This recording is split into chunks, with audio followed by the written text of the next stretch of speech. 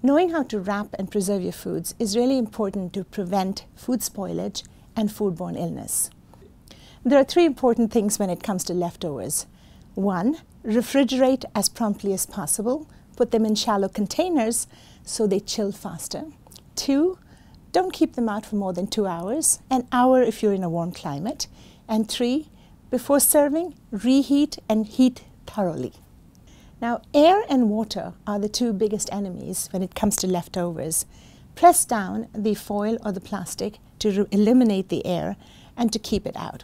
To eliminate water, cool your food uncovered before placing it in the refrigerator. Another trick is to cut it up into pieces and put them into shallow containers, not more than 2 inches deep, and to place them a little apart in the refrigerator so they can chill down quickly. Knowing how to handle leftovers is smart. It saves money, it prevents food waste, and it keeps your food safe.